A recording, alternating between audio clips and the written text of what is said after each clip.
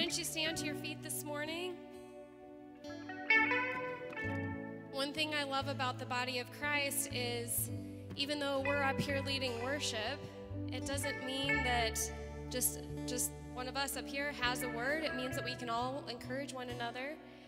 And so Mrs. Baker has a word for us this morning, and she said, I just really feel like I need to share it this morning. It has to do with worship, and I'd like to share it before we get started. And so just have an open heart as she shares.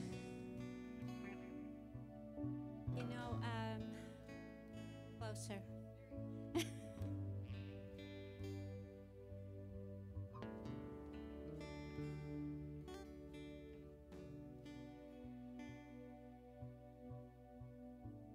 I've been really worshiping the Lord this week, and you know, I love the Old Testament, and in the Old Testament there's this part where the 4 horns are sent out, and they're the 4 horns of destruction. And when that happened, our Father says, send out the craftsmen. And you know, craftsmen are people with talents and gifts, and I think we have the best worship team. And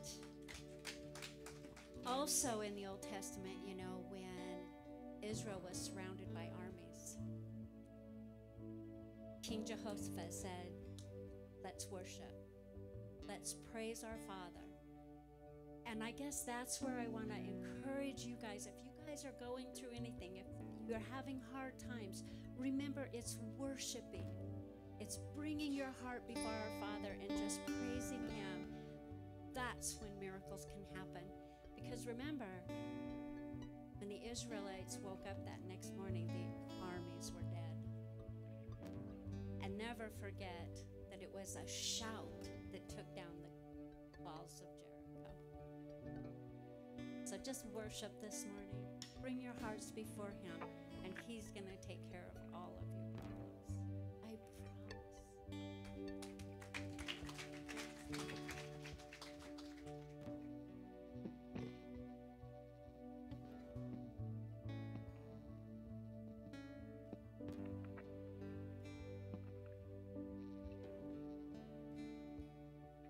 Lord, we just prepare our hearts. Just as she said this morning, Lord, we're going to lay it all at your feet because we know that, God, you have it all under control.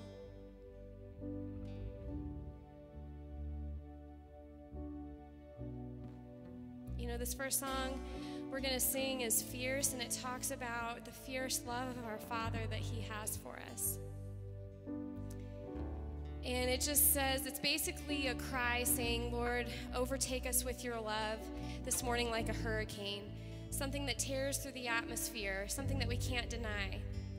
And Lord God, that's our cry for this morning, God. We just want to experience your love maybe in a new way for us this morning, maybe in a way that we haven't felt in a long time. Lord God, you know where each one of us is at, and you know what each one of us needs. And so, Lord, I thank you that you can meet each one of us where we're at, Father.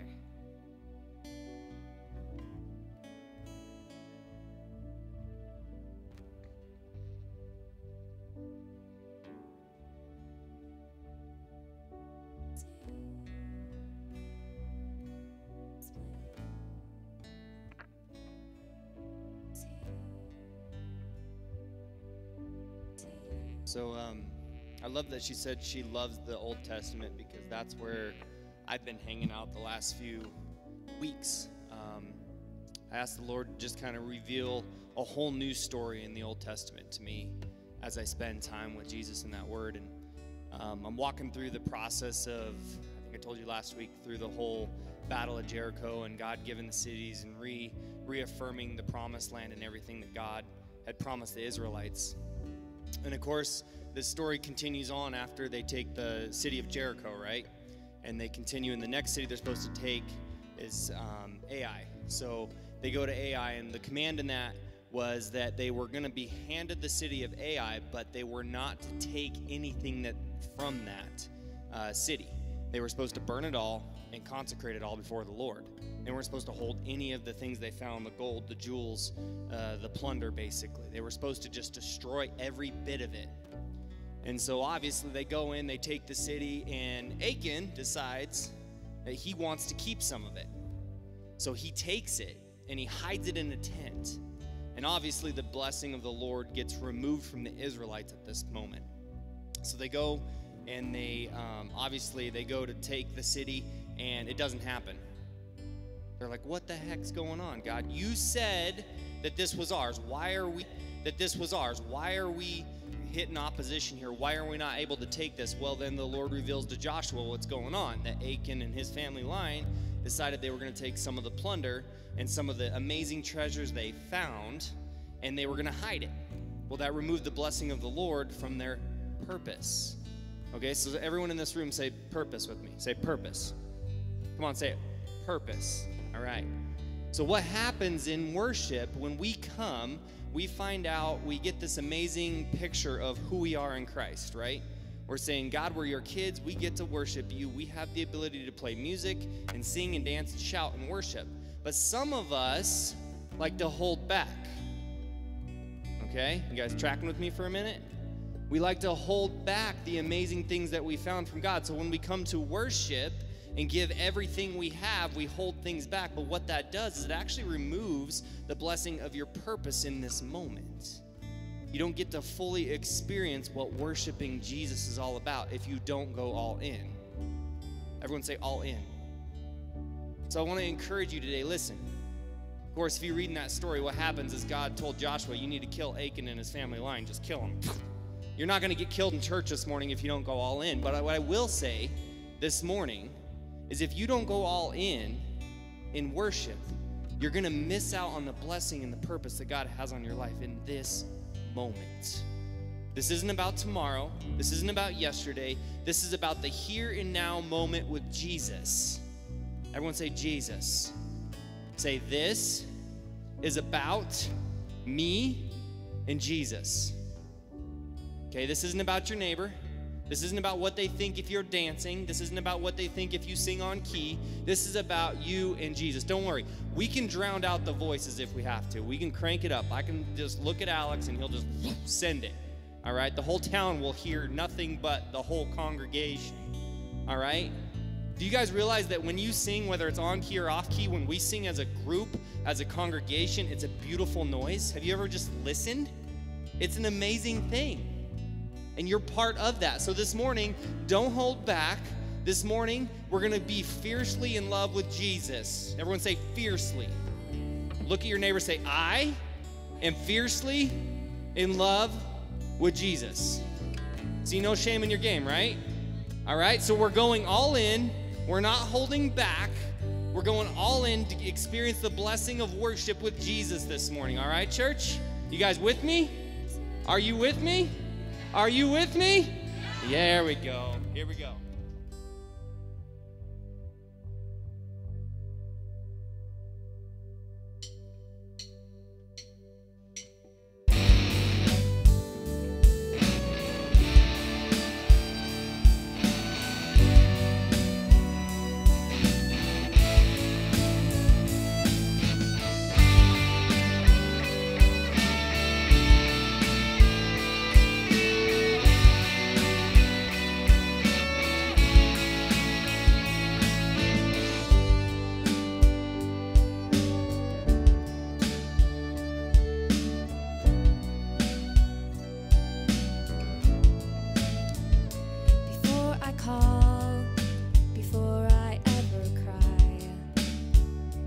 Answer me from where the thunder hides. I cannot run this heart I'm tethered to. With every step I collide with you. Like a tidal wave crashing over me, rushing into me.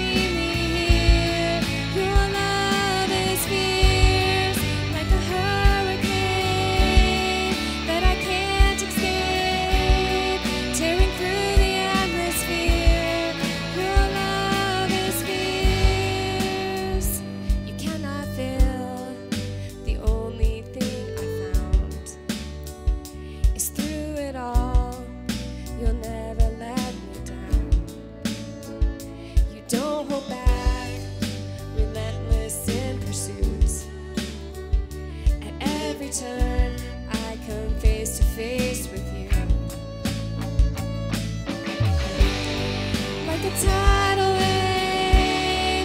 crashing over me, rushing into me.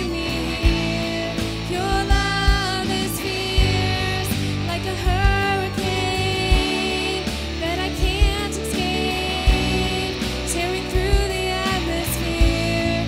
Your love is fierce, like a tidal wave, crashing over me, rushing into me. Your love is fierce, like a hurricane that I can't escape, tearing through the atmosphere. Your love is fierce.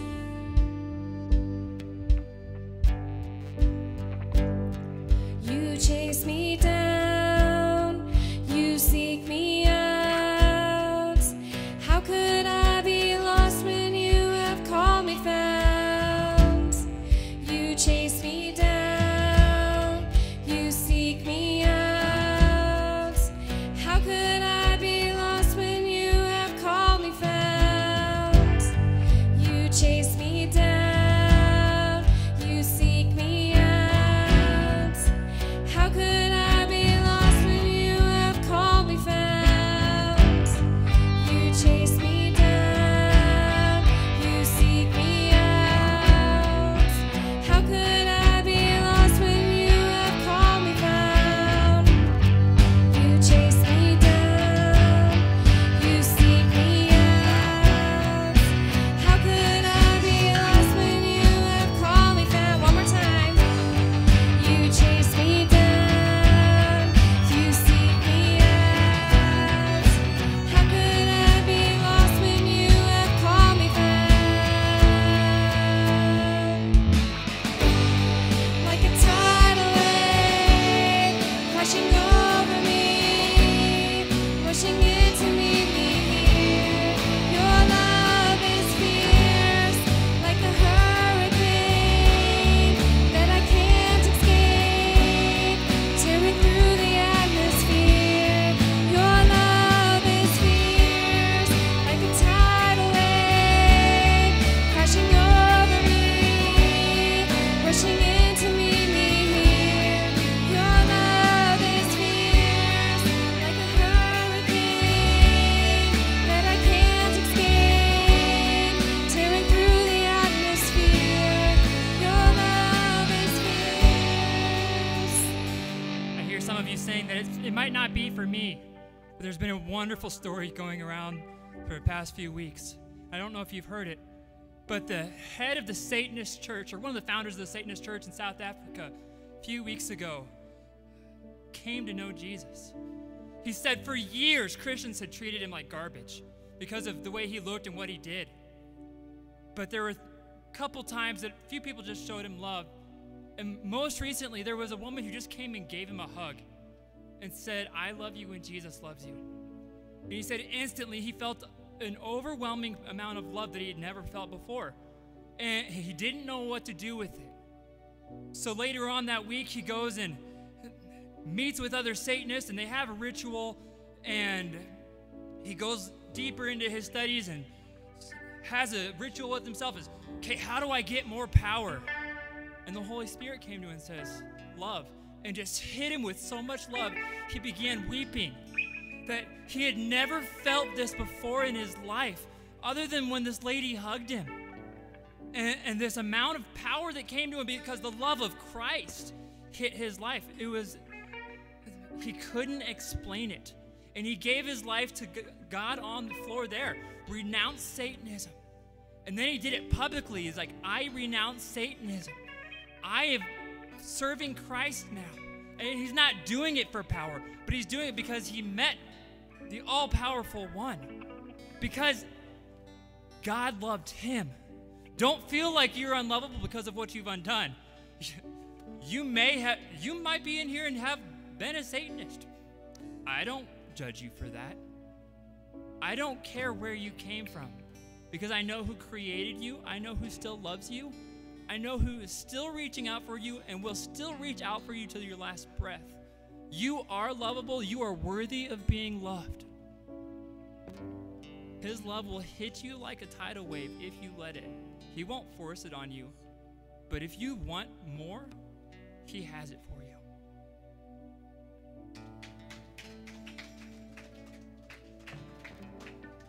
Chase me down. You seek me out. How could I be lost when you have called me found? You chase me down. You seek me out. How could I be lost when you have called me found? You chase me down.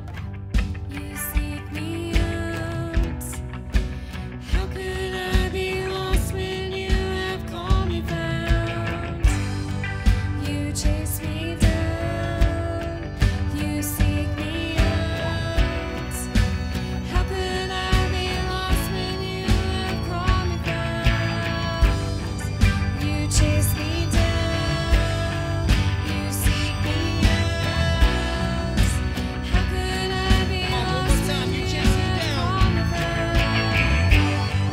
You chase me down. You seek me out.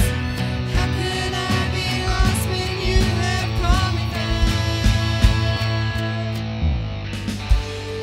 Like a tidal wave crashing over me, rushing into me.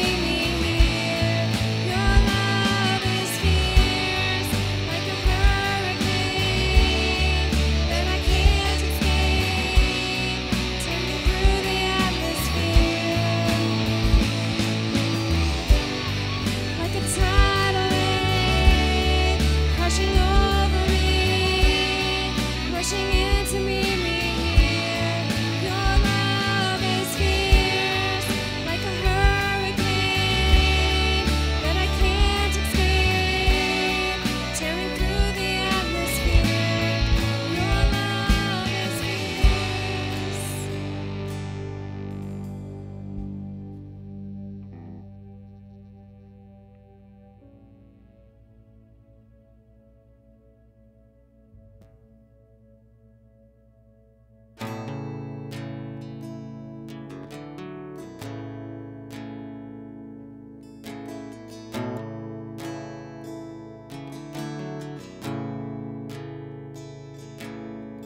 People come together, strangers, neighbors, our blood is one. Children of generations, of every nation, of kingdom come. Sing it out. Don't let your heart be troubled. Hold your head up high, don't fear no evil. Fix your eyes on this one truth. God is madly in love with you. Take courage, hold on, be strong. Remember where our help comes from. Oh, oh,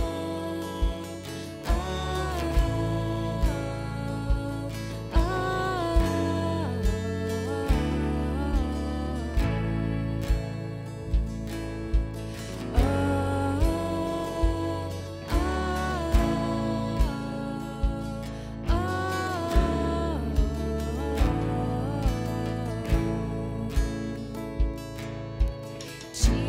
Jesus, our redemption, our salvation is in His blood.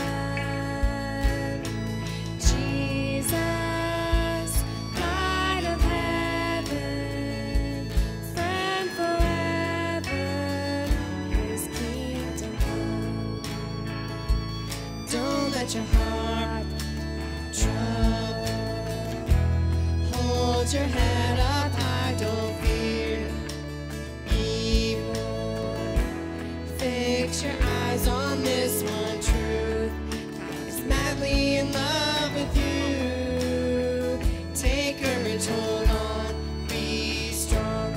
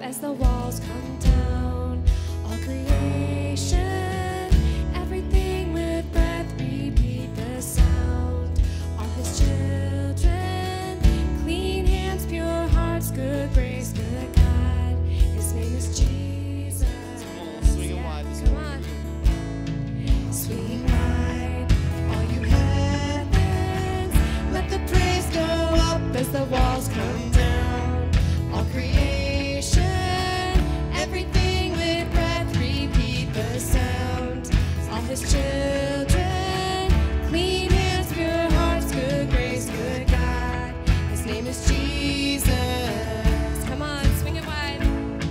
Swinging wide.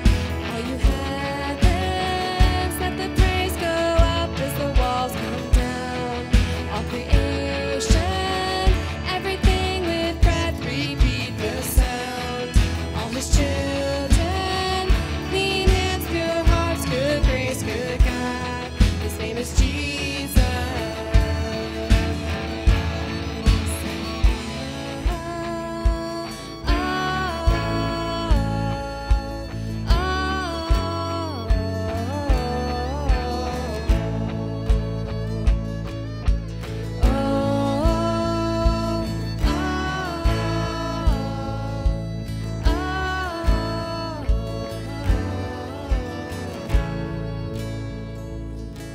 Swinging wide, all you heavens, let the praise go up as the walls come down. All creation, everything with breath, repeat the sound. All his children, clean hands, pure hearts, good grace, good God. His name is Jesus. Yeah.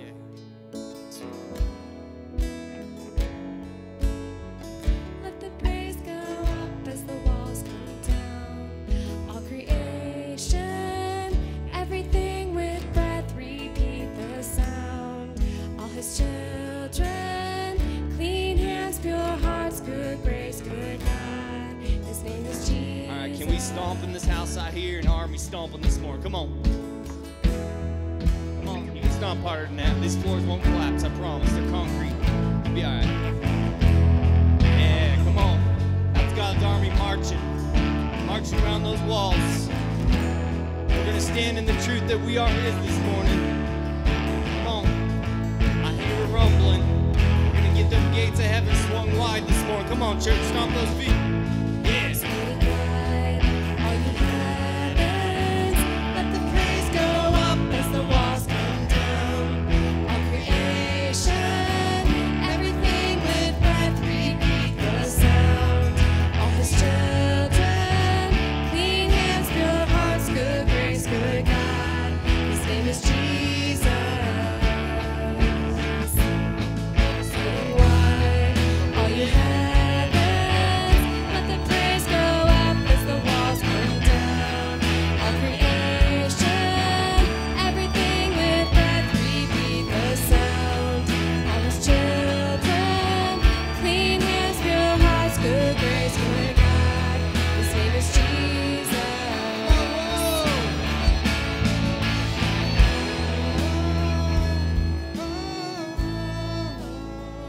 Yeah.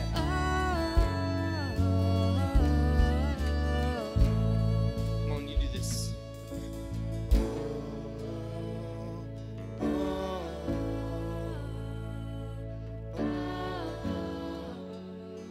Yeah.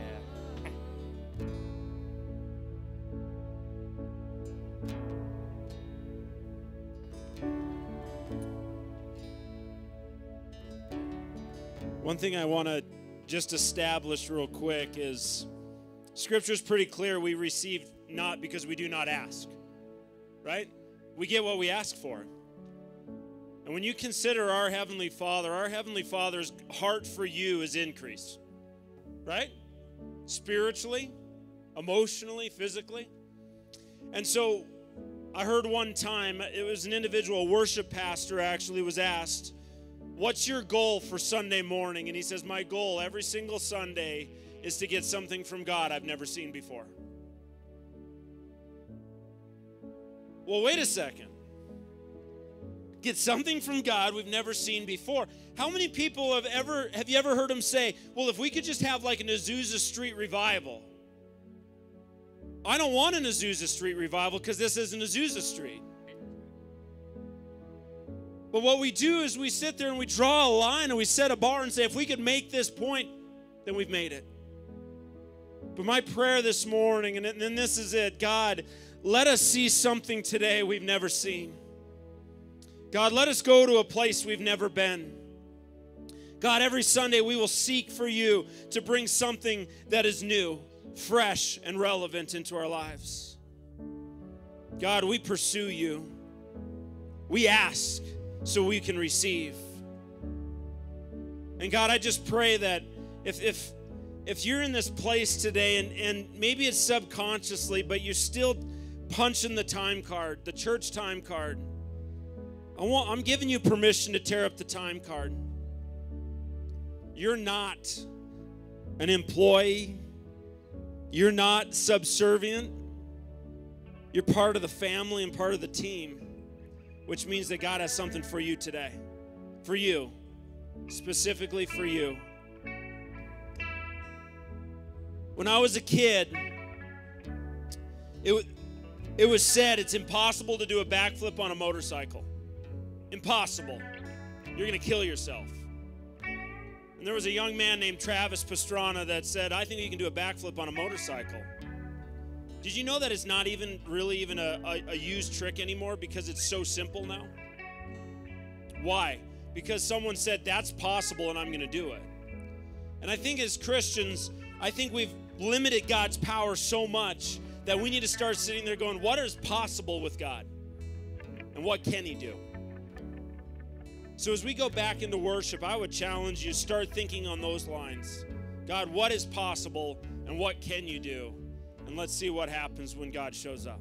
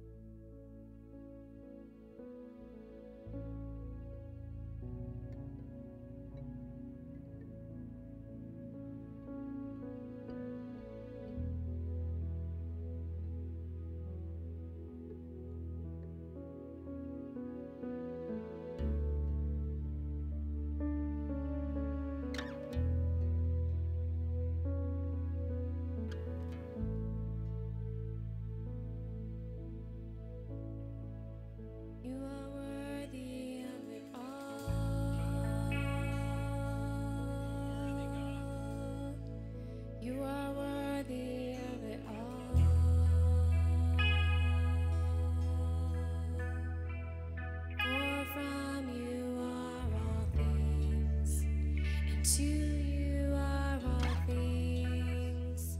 You deserve the glory. You are worthy of it all. You are worthy of it all. For from you are all things. To you are all things. You deserve the glory. Come on, he's worthy this morning. Sing it, he's worthy. You are worthy of it all. You're worthy, Lord. You are worthy of it all. All glory, honor. For from you are all things, and to you are all things. You deserve the glory. Come on, he's worthy. You are worthy of it all.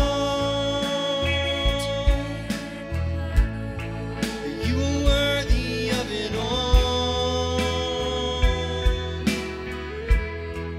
For from you are all things, and to you are all things. You deserve the glory. Come on, day and night. Here we go.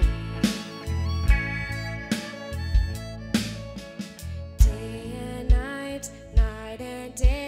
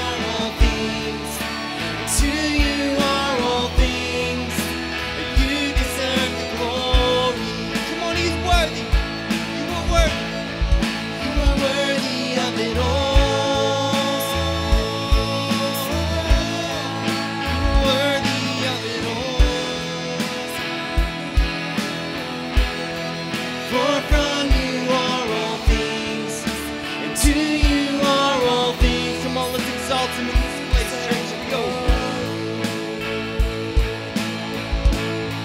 And I exalt thee. I exalt thee. I exalt thee. Oh Lord, we lift you high, God. I exalt thee. I exalt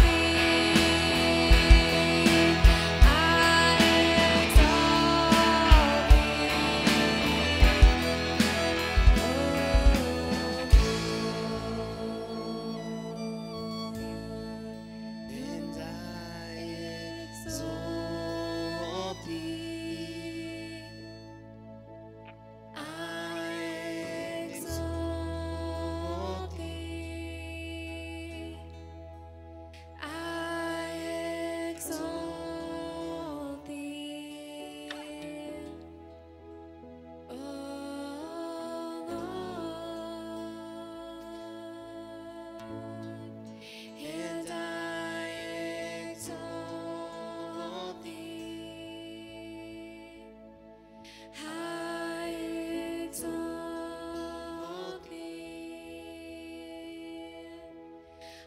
I exalt thee. Oh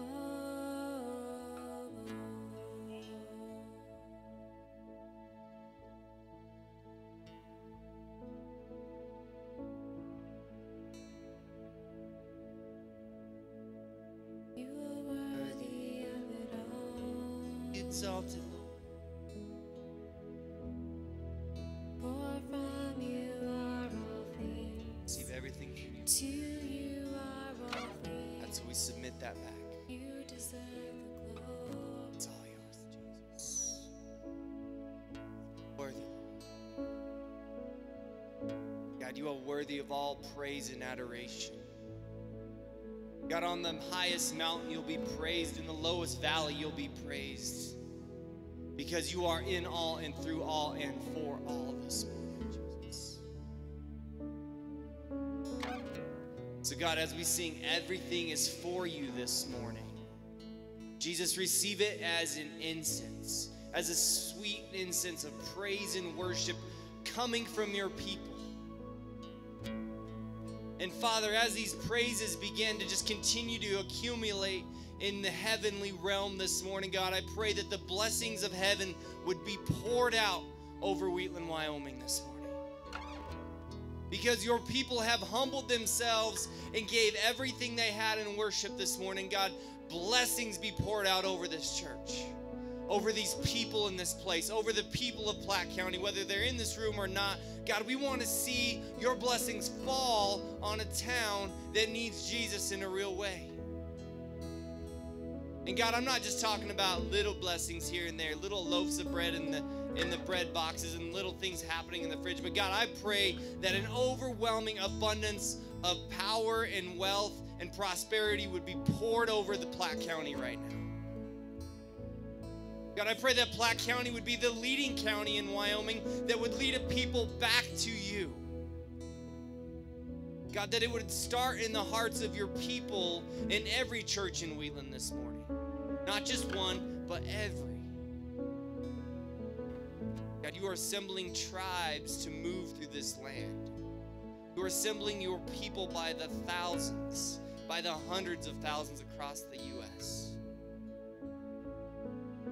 So God, thank you that we get to call you Daddy. Thank you that we get to call you ours. Thank you that we get to partner with what you're doing this morning. You are worthy of it all, Lord.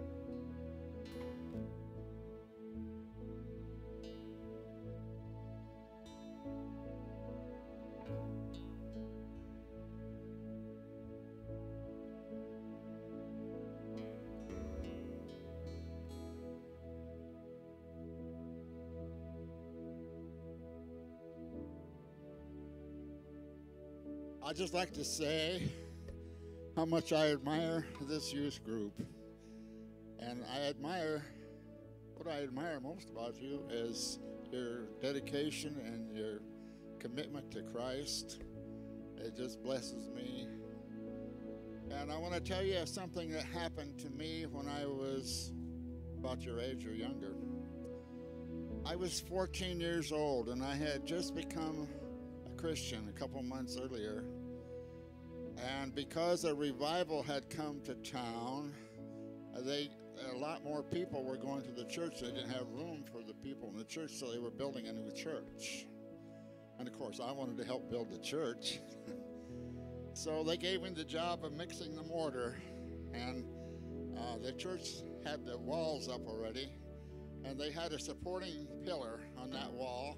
And on the top of that was called a capstone. Apologies. Anyway, this capstone was a cement block, but it was just a wedge-shaped thing, triangular.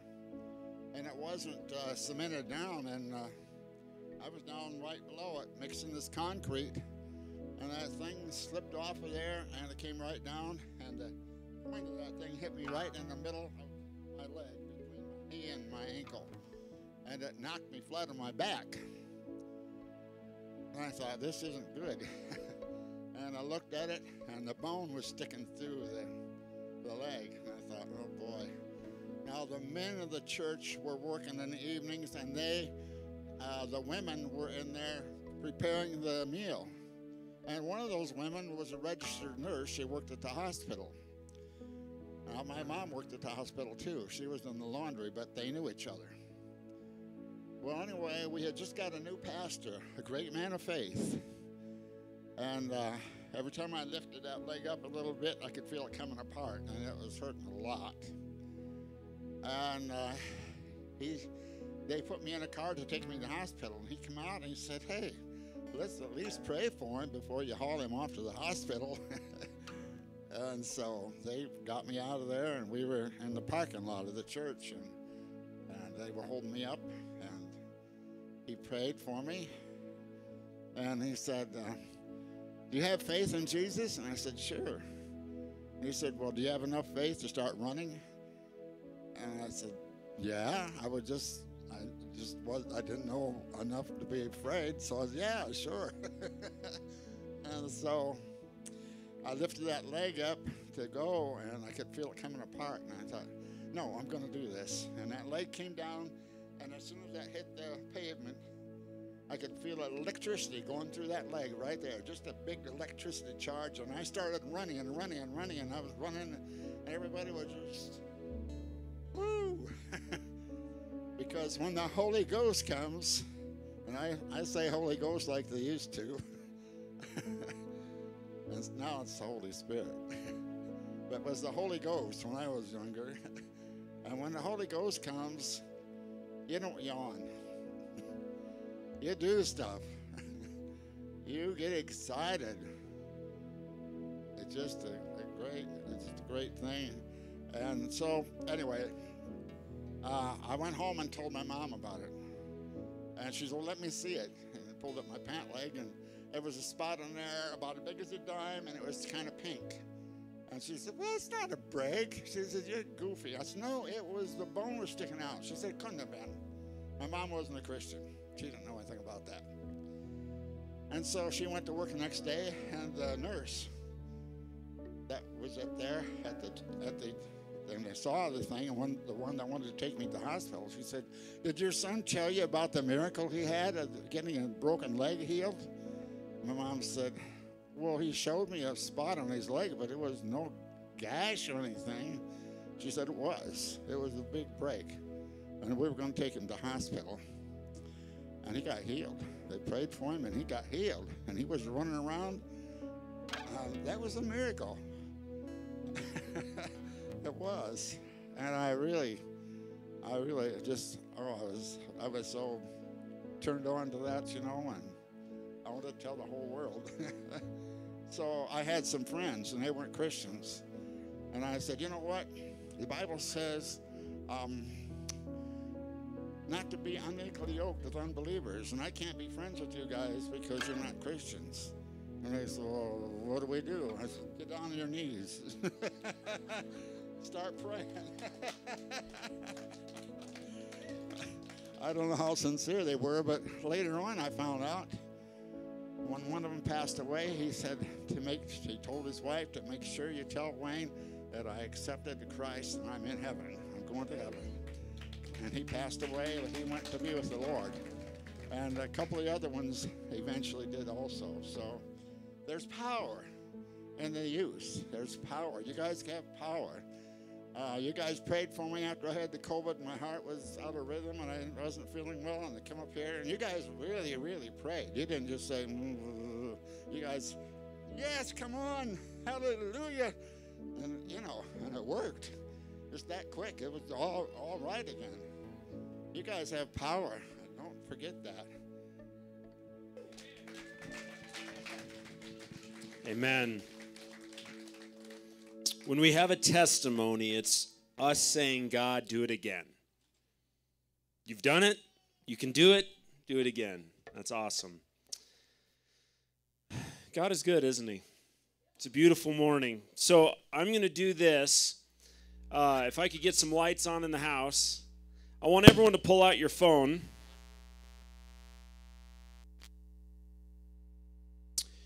He just said that miracle brought his mother to Christ. Absolutely. Amen. So good. Okay. So if you have your phone, I want you to open up the Impact app. If you're like, what's the Impact app? Never gotten it. Go to your Impact store, the app store, and go to Impact WY Ministries or Impact Ministries WY, and you'll find it. But if you open it up, on the front tiles there, you're going to see a tile that says Impact wants you to get prepared. And I want to just give you guys, and I'm not trying to scare anyone, but how many people have been following the news about the food distribution facilities, the farms, and everything that have been burning? So if we've had half a dozen in the country, we call that a coincidence. We've almost broken 100 in 6 months. This is planned, orchestrated, and carried out. And I'm not a conspiracy theorist in any way, shape, or form, so please don't brand me as that. But I will say this. They are destroying the food structure of this country to the point now that mainstream media is even saying there's going to be food shortages and there's going to be famine in the country. And I don't believe in fear. I don't give fear any place in my life. But I also know this. God sends Josephs to Egypt's. So there are times where we need to go and we need to make some grain bins and save some grain. And so we put together just a very simple, hey, why don't you figure out how to have a little extra food and a little extra water just to take care of yourself? How many people know when you get 48 inches of snow, it's hard to go find some food, eh? Right? Well, if there was actually something that hits in this case, it would be bad. And I don't want anyone, especially us here at Impact, to find ourselves in a place where we aren't prepared to take care of this situation. Amen? So look at it. It's super simple. You don't have to go and take out a reverse mortgage on your house to buy food, but you can do some wise things and how you can do them so that you're prepared in case of a food shortage. Sound good? Okay. If you could do that, that would be amazing. And Kristen, thank you for all your work on that. It's amazing. Okay. I wanted to get that out there. With that, I'm going to dismiss kids to Impact Kids Church. As the kids are being dismissed, I got something for you. Next week, you must bring this type of Bible. A real one. It's got to have paper in it. A real paper Bible next week, okay? I'm fine with you being on your phone with your Bible and stuff, but next week you got to bring a paper Bible. Okay? If you don't have a paper Bible, you got to find me and we'll get you a paper Bible. But you'll need a paper Bible next week. I'm not telling you why. Suspense is good. But you need to get a paper Bible. Make sure it's here. Amen? Okay. So if I said the term forerunner, visionary, trendsetter, what do you think of? TikTok. Okay, TikTok. What else? John the Baptist. When I say visionary, trendsetter, Jesus. He was. Forerunner. How many people have ever heard of a forerunner generation? It's a generation that is willing to go where no man has gone before, right? It's someone who's sitting there saying, hey, you know what? I'm not okay with where we're at. I had an individual the other day that said, I just can't wait till we can get back to normal. And I said, why would we want normal? You thought it was good? You thought that was proper? We had an apathetic sleeping church, a comfort zone ridden society. I'm not saying that I like what COVID brought us, but I do love this. People are waking up, and we are actually turning into forerunners. It took something. How many people know that comfort is the worst enemy of progress? Right? You know what? There was one individual I was listening to once, and he said that he knew that he couldn't accomplish the goal set before him with the distractions of his life. So he literally destroyed his phone, unplugged his television, and threw it out his window. Why? Because he said, I can't live with the distractions around me and be able to do what I need to do. And so this morning, I want to talk about a twofold sermon concept of a forerunner generation who are trendsetters and how we can accomplish that and be Christians at the same time. Sound good? Okay, so if you have your scriptures this morning, I want you to open up to Ephesians 6:1. And you might be like, you're going to shift gears completely here and it's going to be in a different direction. And that is true, but I believe you need to build the building blocks or the foundation to get the outcome that we want. Amen? Okay, so today, the basis of the conversation is going to be surrounding a simple word, and that word is honor. Everyone say it, honor. Okay, the definition of honor by the Webster's in the verb form, regard with great respect. In the noun form, it's high respect or great esteem. So then I pulled respect up so we can get a little bit more of a down low or a view of this. And it says, a feeling of deep admiration for someone or something elicited by their abilities, qualities, or achievements. To admire someone or something deeply as a result of their abilities, qualities, or achievements. So if we talk about honor, one of the things you need to understand is if we're going to shift culture in America, we can do it in one of two ways, right? Think about this. Shifting culture, you can either do it in a forceful manner where you do not care about the feelings or the heart or thoughts of an individual, or you can do it in the way where you bring honor into the equation and say, hey, we have a direction that God's calling us to go into, and I'm going to bring you along on the journey of a culture shift, but we're going to do it in a way that's honoring. Last night, I had the opportunity to be in Goshen Hole with a number of candidates that are running for political offices around the state, a couple of which are ours, Tony Goulart and Scott Smith. And I was able to MC the evening. And as I was going through that, one of the things I mentioned, and it's something that I've been talking about, is the fact that for so long the conservative movement in America has been so concerned about offending people, they've not had any action of change. Right? Well, I don't want to do that because it can be offensive. I don't want to do that because I'm supposed to be loving. How many people understand that acceptance of lies isn't love? Wow. Okay. Acceptance of lies isn't love. That's not loving. If we look at the life of Jesus, what did Jesus do with people? He told the truth. He did it in honor. We can say honor or love because in a lot of ways they're synonymous. But what you do is this. Jesus told the woman caught in adultery, hey, stand up. Where are your accusers? They're not around anymore.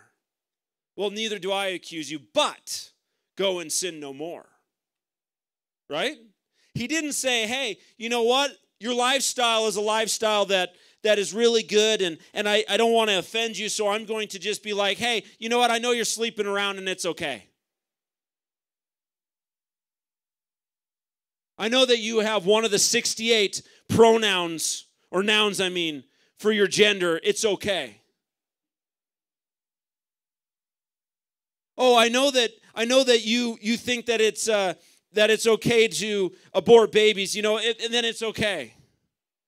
We live in a world where we are supposed to be the truth and the love of Jesus to a lost and dying world around us. And Jesus never once said, hey, it's okay. No, he said, guess what? You are free. You are forgiven. Now go and shift your lifestyle. He didn't condemn them. He didn't beat them up. The only people that Jesus beat up were Pharisees. It was just the church folk. If Jesus came back today, as he did in the first century, do you think that Jesus would do the same thing today?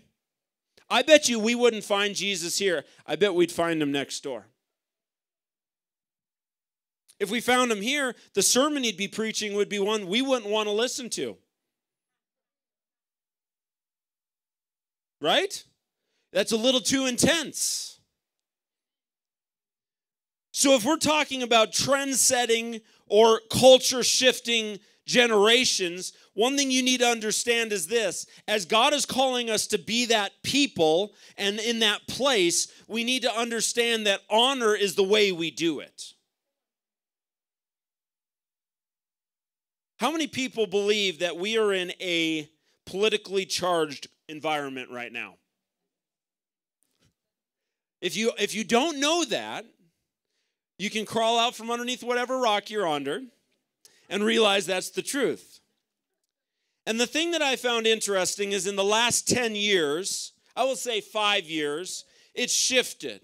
It used to be a deal where I could be like, hey, Wayne, we'll just agree to disagree on this topic. But that's gone now. You can't agree to disagree. You make the post and you get unfriended. You make the statement, you get canceled. Right? We'll just cancel you from the culture. You stand up for truth and then you get destroyed by the haters.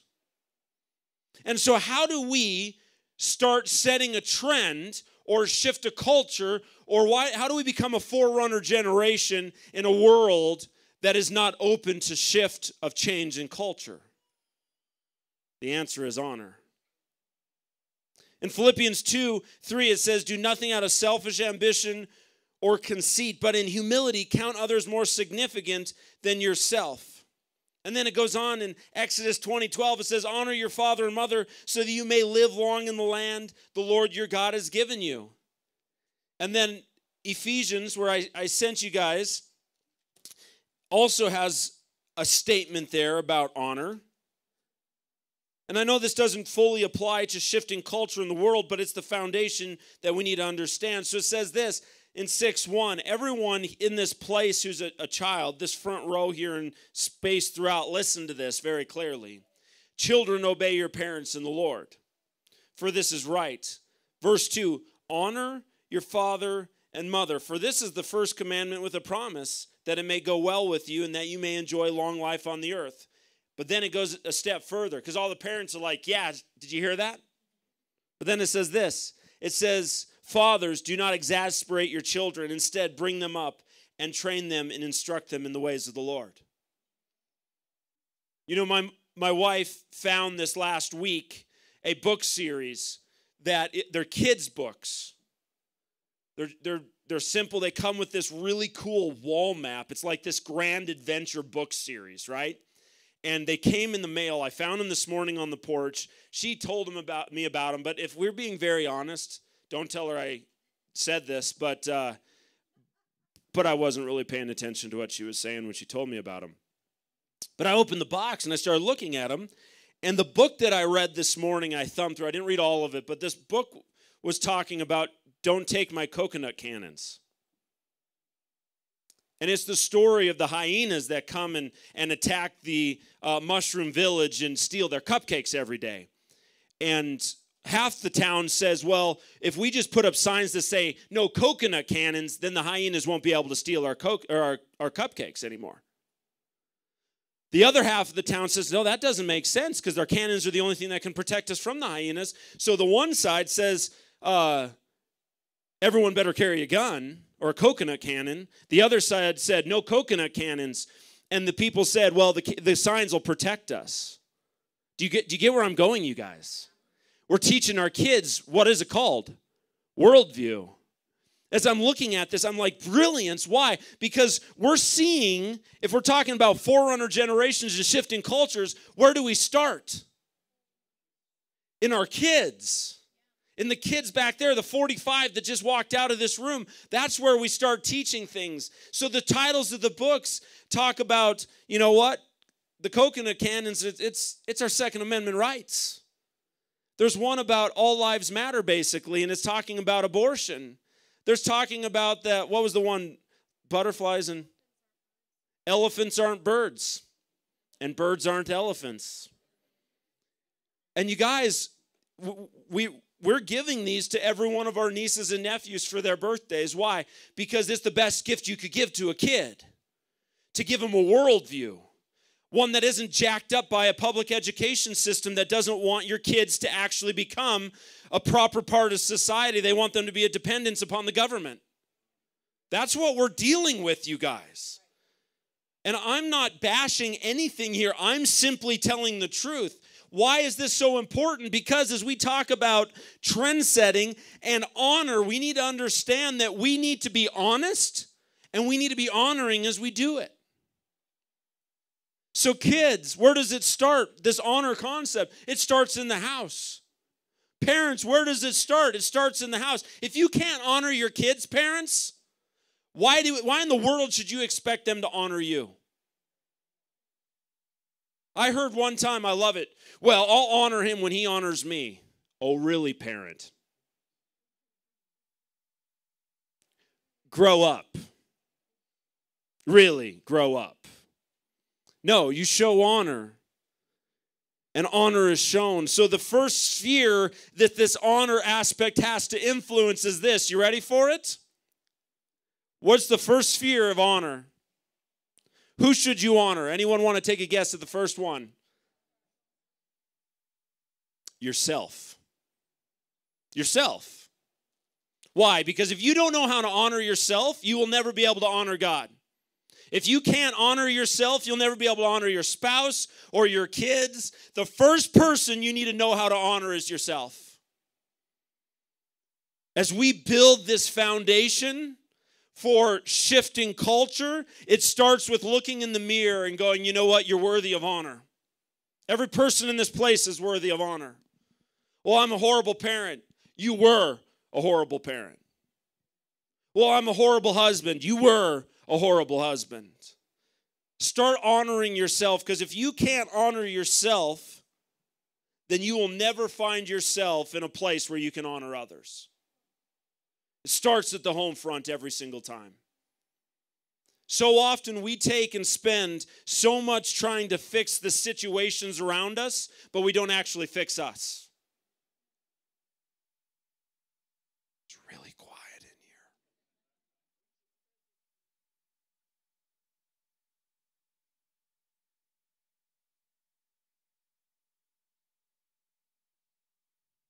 When we see ourselves as we truly are, listen to this. When we see ourselves as we truly are, no better and no worse, we will have the freedom and security to honor others around us. Whenever it's no longer about a game, right? You know what? Whenever you can look at someone and go, I'm so glad you succeeded, or that you made that achievement, or that you were championed in that moment. When you can sit there and go, man, that is so cool. Go get it. And it isn't about, well, I can't believe my business didn't do as good as their business. Well, you know what? They got more money than I've got. Their house is nicer than my house. Their marriage is working and mine isn't. Their kids are following God, mine aren't. You can live an entire life trying to compare yourself and come up with an excuse for the apathy in your life, or you can wake up and realize that you don't even know how to honor yourself, so why would you be honored in return? So the first sphere is honoring yourself. After that, where is it? God. Because if you know how to honor yourself, then you can look in the mirror and say, well, God doesn't make junk.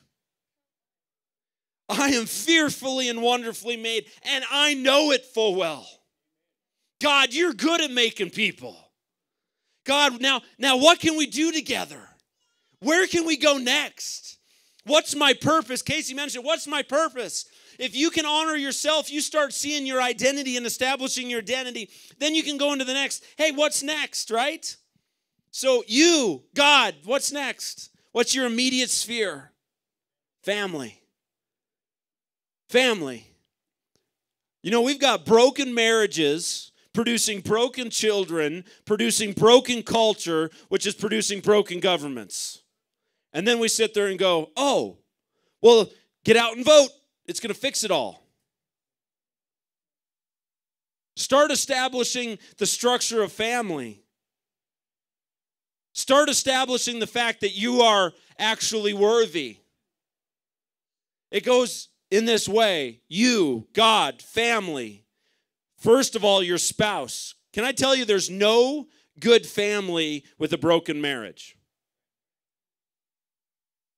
There's no good family with a broken marriage. If you're not strong, see, this is the thing, and I want to silence a lie in this room. You and your spouse need time alone to build your relationship. Don't believe the lie that you can't leave your children.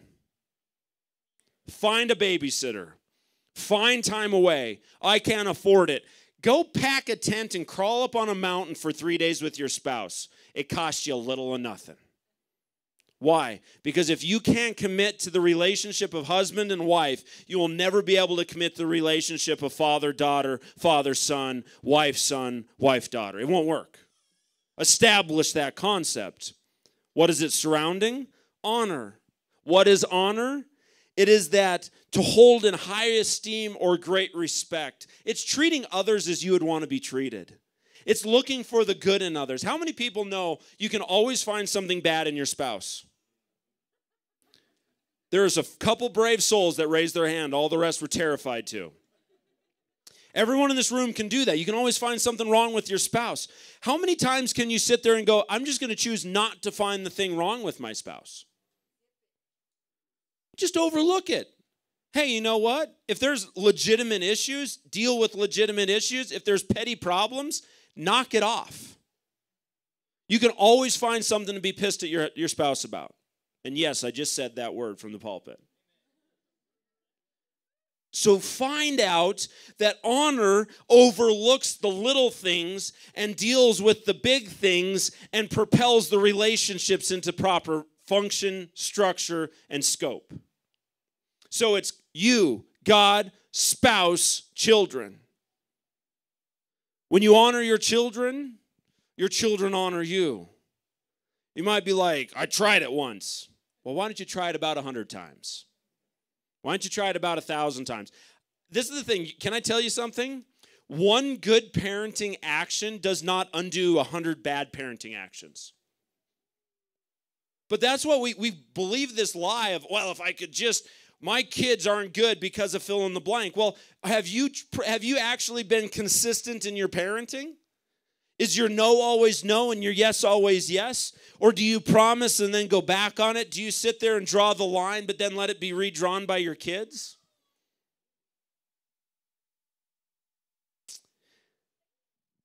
Us, God, our spouse, our children, then our community. I want this. You want to shift culture? This is how it's going to work. When the world sees you and goes, I want what they have, because it's working. Their marriages work. Statistics prove the church hasn't figured this out, because the marriage divorce rate is so high in the church, it's astronomical. Why? Because we haven't figured out this honor concept.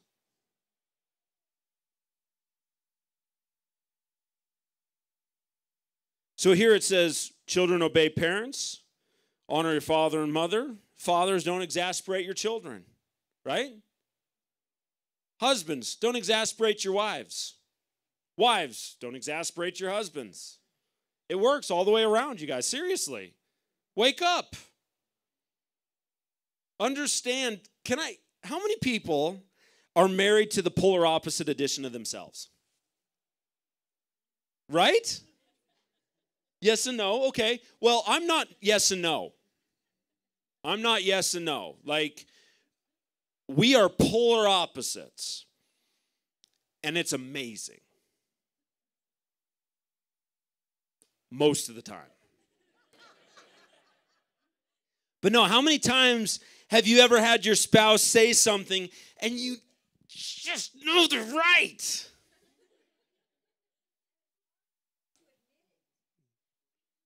No, it's easy for them to admit they're right. It's hard for you to admit they're right. But God intended that. He intended the opposites to attract. He intended your weaknesses to be their strengths. Why? Because of humility. You want to know the proving ground of honor? Humility. It's needed. If you don't know what humility is, you will never know what honor is, because you actually look at yourself as higher than everyone else.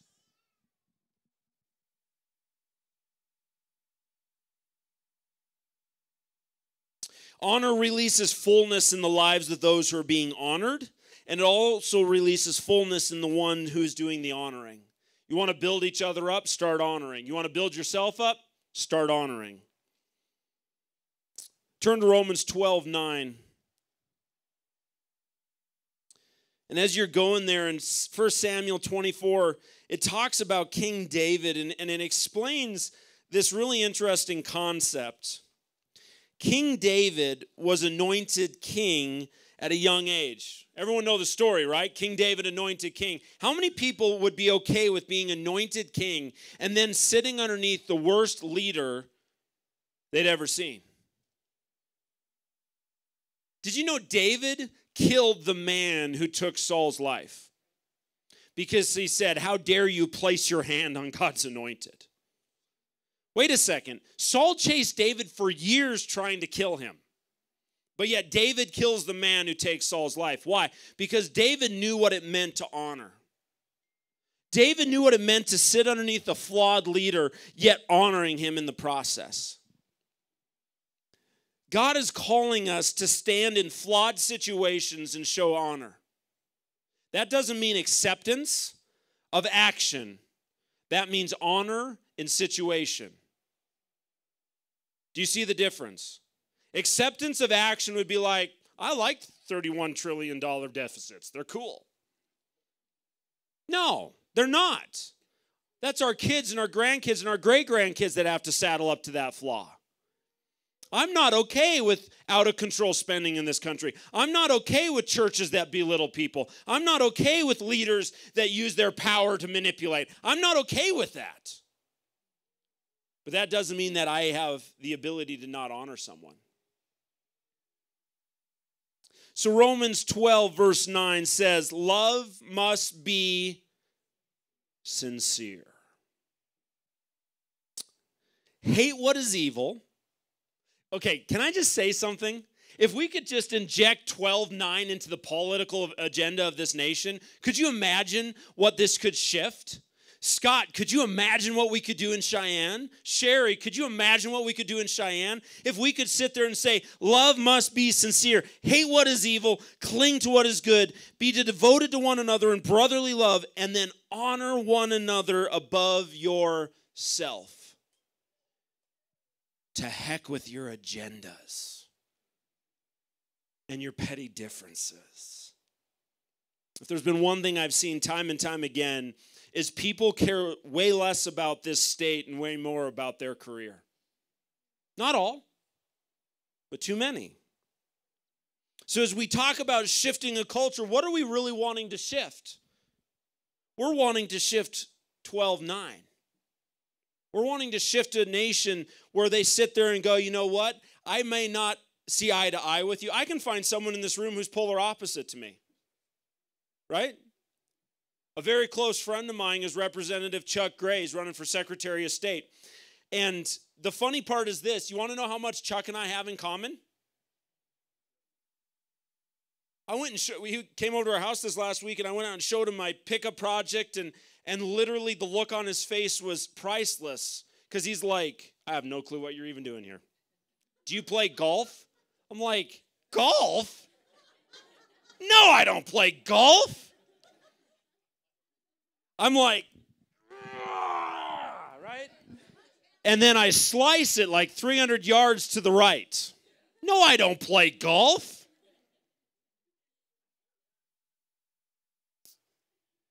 But I can honor and respect him.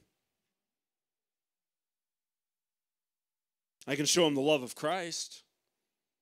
Are we all on the same page? No. Do we always vote the same? Not always. Does that mean that we discount or discard or cancel him? Can I tell you where the original cancer culture came from? The church. We've been doing cancel culture for years, you guys. Oh, you don't believe like I do. You just can't do this with me. What? Oh, well, you know what? You don't believe in the gifts of tongues with interpretations. You can't be a part of this church. What? Oh, you think this or you think that. Now, obviously, there's some things that Scripture's very clear on that have to be black and white areas. But why do we cancel? Why are we so incredibly insecure that we think we need to shift people who are different than us? No, I think that they probably learned cancel culture from us. The difference is this. The stuff we were trying to cancel was personalities, not ideologies. That's death, you guys.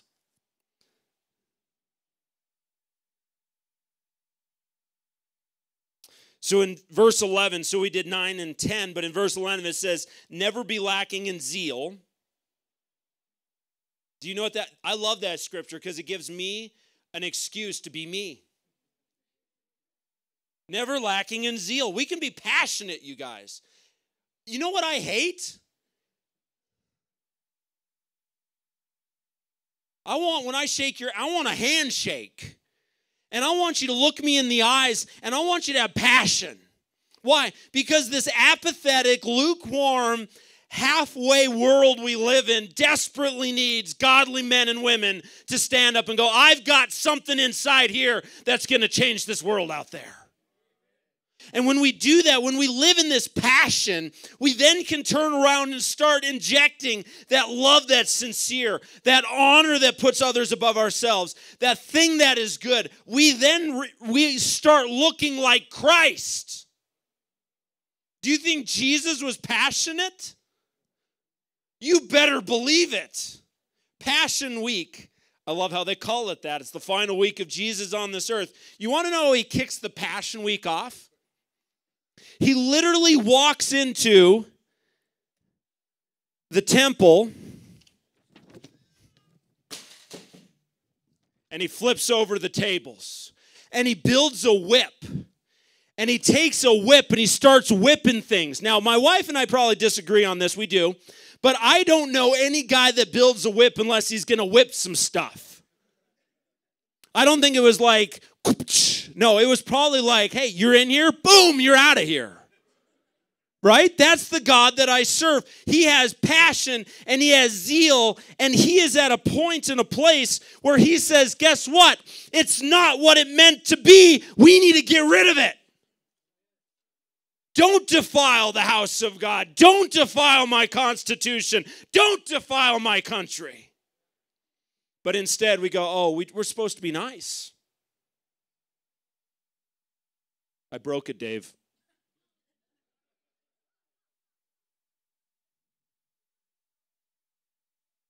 I didn't like Gold Mocha anyways, okay? It'll work.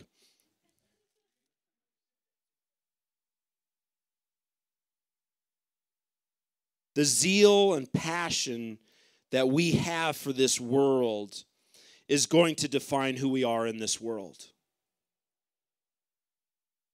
When you meet someone that just is all about what they are, it's contagious, isn't it? It's contagious. You want it. When someone's like, oh man, they're going for their goal and they're going to get their goal. You want it. The world will spend thousands, hundreds of thousands of dollars to get the next tip on how to do something or how to get rich quick or something like that. You want to know the ticket? You want to know the ticket to accomplishing your dreams, goals, and desires? You ready for it? Do it. Well, that wasn't profound, Jeremy. You're right. But it was deeply profound. Go and do it. Get it done. Live with that. So 11 says, never be lacking in zeal, but keep your spiritual fervor serving the Lord. Now, the last part of this is incredibly important because how many people know that zealous people, passionate people, have a tendency of losing sight of the important things? Right? Because you're going to find, if you've ever been put into a position of authority or influence, people want to elevate you, not God. Well, God placed you there. Now you better elevate him as you're in that place. Without Christ, I'd be burning rod at a power plant right now. With Christ, I stand in a position of influence and authority and leadership. Why? Because I had enough ability to say, God, yes, I'll do it.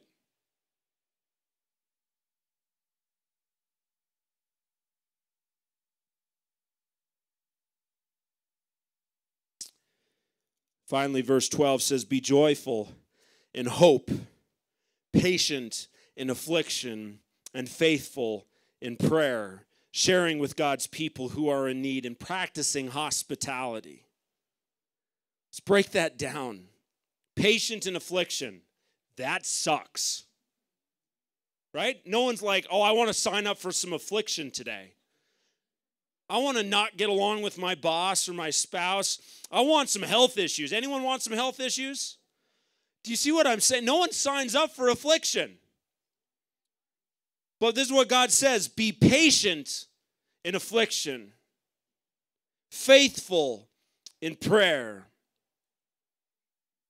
Sharing with God's people who are in need. Practicing hospitality.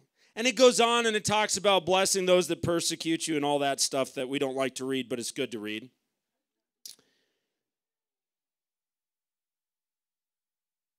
But I really want you to know something, you guys. If we're talking about culture-shifting honor, it starts with us humbling ourselves and going, God, what's the platform by which you're going to set me upon? When God gives me marching orders, I don't march, I run. I love it. I love being right smack dab in the center of God's will, because you want to know what happens in the center of God's will? The best stuff.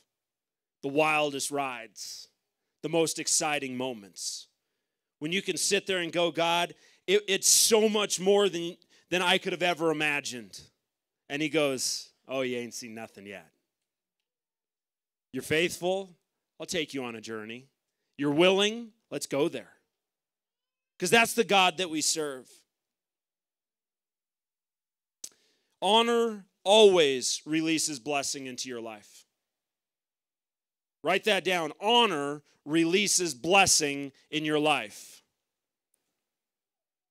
You know, this is the craziest. We got some time. I had an epiphany this week. You ready for it?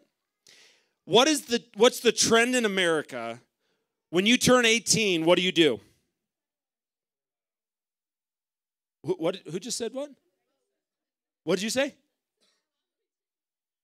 Buy a lottery ticket and start losing money from that point forward in your life. You get a job, right? You either go to college, you get a job, and you work till when? What's the retirement age in America? 65, okay? It's getting later simply because money ain't worth what it used to be. And so you work pretty much your entire life for what? Well, that's not true. you work for money. Is that correct? Okay, loosen up. Everyone needs to loosen up and think with me and listen to me. Because this was a zinger that I got. So the root of all evil is money. Wait a second. You're supposed to agree with that, right? Because that's what Scripture says. Or maybe that's what you were told.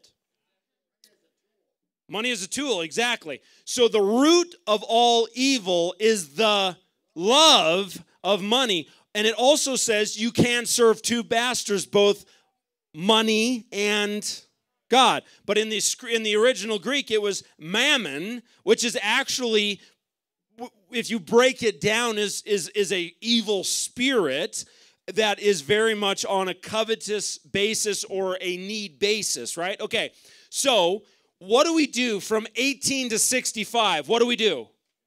Work for what? Money. So if you are being honest, we work a 40-hour week for that many years.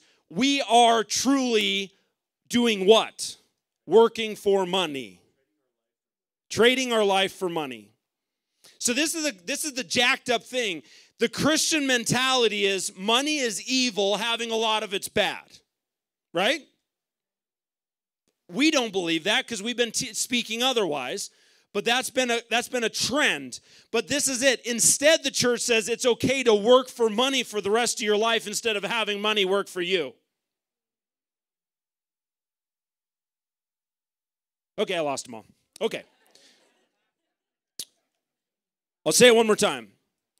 We say it's honorable to work the rest of your life for money instead of allowing money to work for you, which then frees you into your purpose. The more I'm researching it, and this is going to whack somebody out in this place, and you can call me and we'll talk about it midweek. But the more that I'm researching, the more that I'm studying, the more that I'm reading, the more that I'm realizing that God intended His children to be financially secure to the point where they didn't have to work for money, money worked for them, and they get to work for Christ. Come on. And so in this place, as we're talking about shifting culture in the church, what we need to start doing is starting to shift this culture first. Start thinking differently. Start seeing differently. Start taking every situation differently, because we are called to be an agent of change for the kingdom of God on this earth in a way that when the world sees us, they want what we have. Oh, you drive around an old beat-up Taurus. Congrats. I want to be just like you. Right? Well, that's honoring. Is it? Okay, George Mueller. We were having this conversation this week. George Mueller was probably one of the greatest examples of faith that history has ever had. George Mueller ran orphanages in Europe, and literally there is stories. There was a story where he had the children set the table, sit down at the table, say the prayer, but there was nothing in the kitchen. Why? Because he knew that God would never leave him nor forsake him and will always provide for all of his needs. And whenever he said amen, the doorbell rang and someone brought in the meal. That's my God. But let me ask this, if everyone was a George Mueller, who would bring the meal?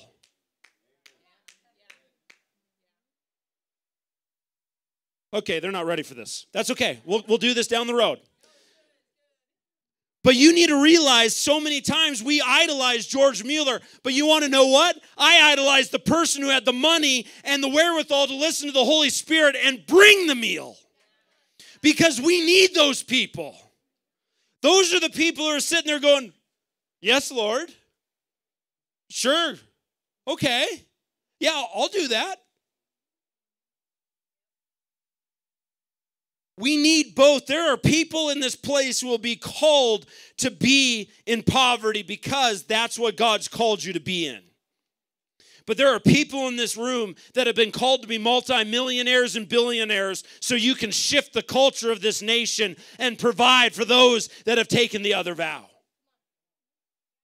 Don't discount yourself. Honor. The key that is missing in the shift of a culture change that we're called into. I started out by saying, I've had people say, I want to get back to normal.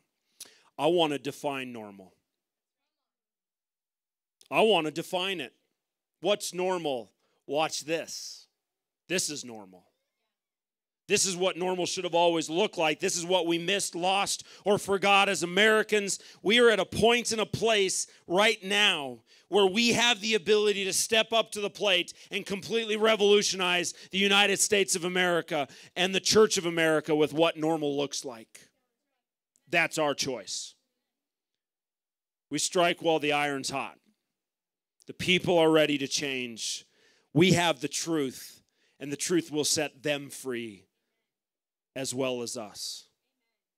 If the goal is riches, buckle up, you will be one poor person. If the goal is the kingdom, buckle up, there'll never be a dull moment. Honor shifts culture. Let's shift some culture, you guys. Dear Heavenly Father, we come today. It is so cool to be part of the plan. God, like I can't even begin to comprehend how cool it is to be part of your plan. So God, I pray right now that we would start understanding that the honor we show needs to start in ourselves. We need to honor ourselves. We need to view ourselves as worthy because you call us worthy. As free because you call us free. As righteous because you call us righteous.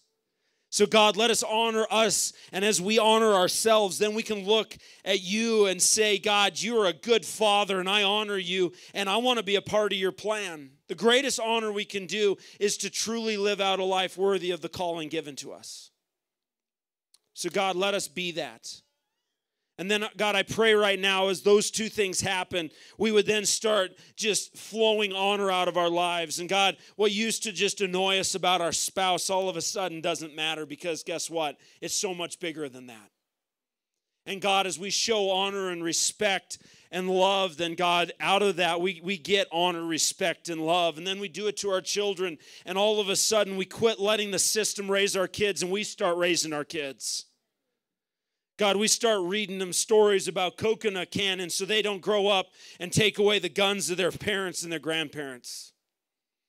God, we start instilling worldview into our children so that they understand that this just didn't happen by chance, but there were godly men and women that gave everything to give them that freedom. God, they understand that the Word of God is infallible and is sharper than any two-edged sword, and it can divide to joints and marrow. God, we know that to be true, and they will know that to be true because we're honoring parents in their lives. Then, God, let us be an honoring family core that revolutionizes culture around us. God, we can't fix this nation until we fix the families. Do we go and do we attack on the upper levels? Absolutely. But ultimately, it comes down to we need to start establishing godly family in this country again. God, I'm sick and tired of giving up ground. And I'm not giving it up anymore. So God, let us shift the culture using honor. God, let us wage a war that's biblically based and scripture-driven, love-saturated. And as we do that, God, I pray that the world would never be the same. We thank you. And we praise you now that we get to be part of the plan. And we say, God, you are worthy. We pray these things in Jesus' name. Amen. Amen and amen. Thank you guys so much. And this is what it really comes down to. What does it mean for you? It means you need to go and do something. It's great that you're here, and I'm so glad you're here. But what are you going to do tomorrow? What are you going to do the next day? What are you going to do week in and week out? What shift and change are you meant to be a part of? That's where you need to just start praying. You know what? Maybe it's a situation where you need to go find 10 friends and have a conversation with 10 friends. Maybe it's a situation where you need to go out and you need to run for an elected position. Maybe it's a situation where you're like, hey, you know what? They do reading for kids at the library, and I'm going to bring my own books. I'm going to read this series. We'll put this series on our webpage. so you guys can find them and you guys can be a part of them. I'm going to do it also on my political page and show people where these are at, because we need to take our generation back. So just pray, how can I be that change and how can I be that part? Amen? God bless you guys. You have an amazing week, and we will see you guys later. Actually, next week, I won't be here. Casey and I are going to be running a Tough Mudder. So pray for Casey. Pray for me. No, it'll be an awesome time. Excited. An obstacle course run's been in our DNA for a while. So God bless you guys. Have an amazing day, and we will see you soon.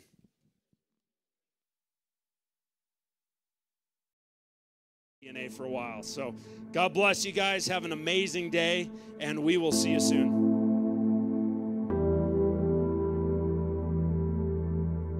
For a while. So God bless you guys. Have an amazing day, and we will see you soon.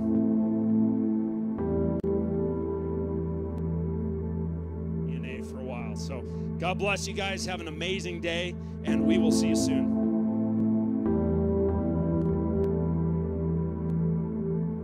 DNA for a while. So God bless you guys. Have an amazing day, and we will see you soon.